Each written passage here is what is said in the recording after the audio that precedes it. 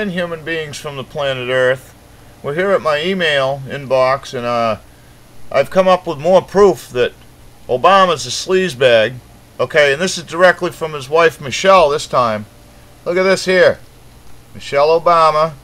Kevin, the first 10 years of our marriage, Barack and I lived in an apartment in my hometown of Chicago. The winters there can be pretty harsh, but no matter how snowy or icy it got, Barack would head out into the cold, shovel in hand, to dig out my car before I went to work.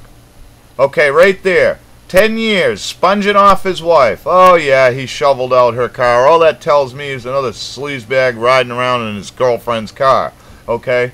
And, well anyway, I keep up with these email alerts so I can pick out the foolishness, because in every bit of bullshit there's an ounce of truth, and it's that 1 ounce of truth that'll feed you and keep you strong.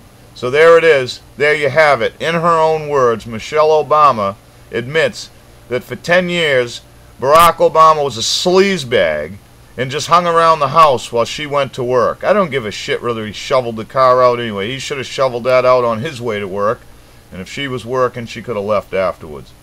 What a bunch of bullshit.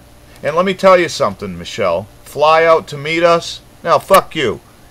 Barack's my president. Not my president, but he's supposed to be. Our president. He can fly here to meet me. I don't want to eat dinner with you.